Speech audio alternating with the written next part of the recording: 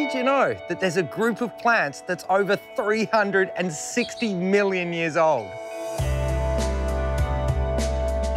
The humble ferns have been around all that time, which means they've survived and in fact flourished, despite all the environmental changes our Earth has seen. This is an actual fern fossil. It's the cross-section of a tree fern, and it was found right here in Tassie. It's over 180 million years old, and it's not too dissimilar to the tree ferns that we grow today. Holding this, I literally have time in my hands. Ferns drop in and out of favour, and although they're quite trendy at the moment, actually propagating them is a bit of a dark art. Sue MacLaurin is one of just a handful of fern growers in the country. So what's so special about ferns then? Ferns are a fascinating plant in that they don't have seeds or flowers. They have spores. They grow by spores. And you can see the spore arrangement on backs of fronds. Inside these little dots here that are covered by a little indusium are sporangia, minuscule, beautiful little things that actually look like caviar. And within those are the spore. They're microscopic, they're tiny. It's like mushroom dust, really. Often people think that it's a problem with a pest or disease, but in reality it's part of the reproductive cycle.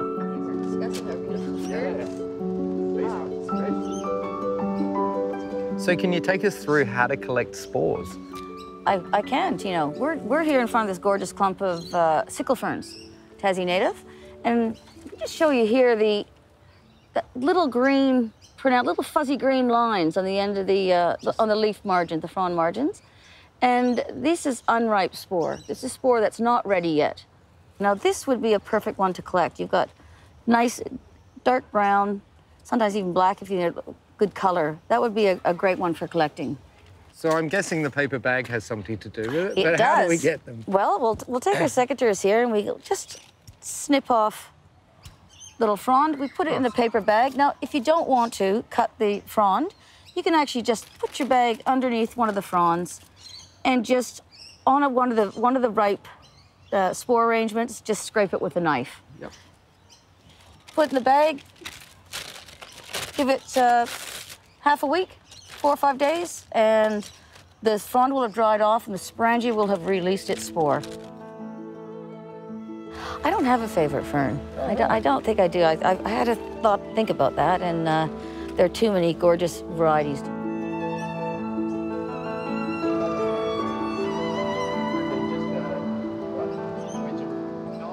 Welcome to the spore house.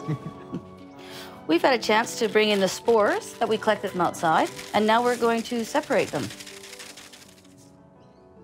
And we've got our bag of spores now, and we'll just do a cut straight through. And what we're left with is a bag of spore and spore cases.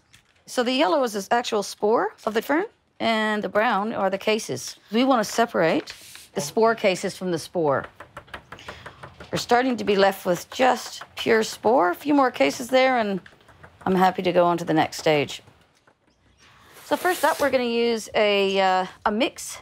Ferns like high organic matter. So this is a mix of potting bark, which is basic potting bark with composted bark and sand. And then the rest, about 50%, is actual pure peat. Right. Okay, so it's nice, soft, but it is fine. Feels lovely. Yeah, feels great, doesn't it? And the other one we're going to use is it's just pure peat again, and we're using some perlite. So with perlite, it can get really dusty. So that's why I have a mask on today. Don the mask? So I'll just don the mask. So we're going to fill up this first one. We have a bottom bed of perlite. Perfect drainage and water holding capacity. We'll fill that up.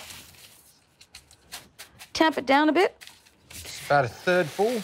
Yeah, and what we want is airspace similar to the amount of soil that we have in it. Okay, so we're going to take some pure peat. And unfortunately, ferns at this stage don't seem to like cocoa peat. Right. So we fill it up to a certain level, and then we tamp it down to make a nice firm bed. This next one, we will take our sieved potting bark with sand and peat. We'll just fill it up. Now we're pouring boiling water into the watering can. By using this, it enables it to get a much more even flow over the media.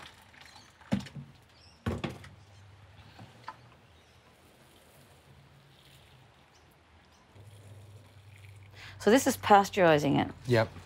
This is getting rid of pathogens. Like anything with fern growing, patience. So just take your time and let the water flow through. And that's why we have the drainage holes in there. So the media is going to be sopping wet when we sow it. Now we need to wait maybe about half an hour for it to cool down. I will pop the lid back on. And this is to stop any spore or any fungi or anything, any pests from coming in, just even between the time that we're doing this now and when we actually sow the spore.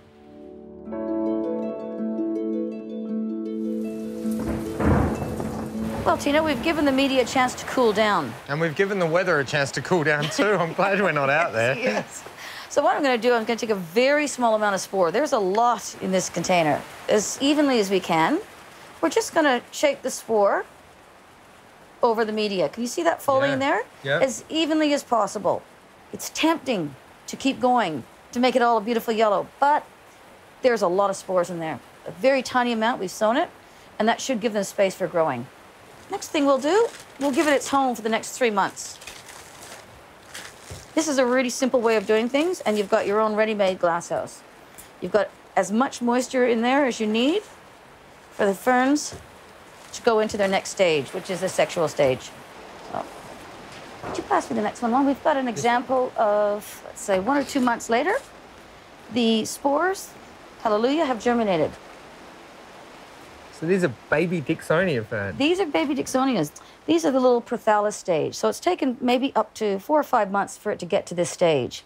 So they are little single cell, usually heart-shaped little plantlets. Oh, yeah.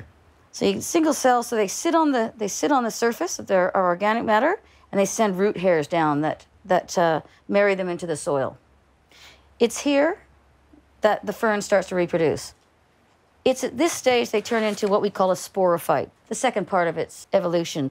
So they've sent down a root, they've been fertilized, the egg's been fertilized, and you've got your first sporophyte. And each one of those fronds is a separate plant? It is, yep, sends up one frond first. And do they need any food?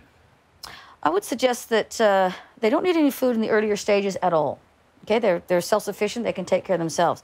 Once they get to the sporophyte stage, you can start watering them or misting them with probably half-strength seaweed solution, yeah.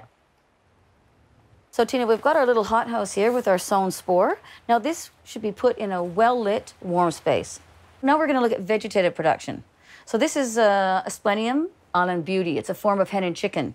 Can you see fern. These gorgeous little bulbils on the top of the frond? Yeah. So Mother Nature's given this plant 2 ways of propagating, and we're going to take advantage of the bulbils on top. You just take a little bit of a snip here, and you've got the frond laden with the little... Oh, straight in. Straight onto the media. This is just a regular potting bark media with a bit of perlite in it and fertilizer, slow release fertilizer. So we just lay that as you could on the top, and if you can just chuck some soil on it. Just dust it over the top? Just dust it over. And what that does is anchor it down. It gives the little bulbils a chance to get their roots into the soil. And with a bit of patience, 3 to 4 months, you've got nice little root developing, and you've got a number of new little ferns. Now, because these are a little bit more established, they don't require as much water, and you can feed them. That's exactly right, yes. Yep. You don't need any layer or anything top on that. You just keep them moist. And, yeah, a definite slow release in the mix, and you can do, again, half strength.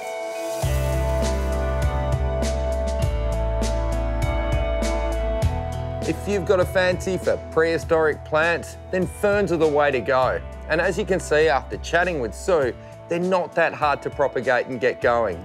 So why don't you try it yourself?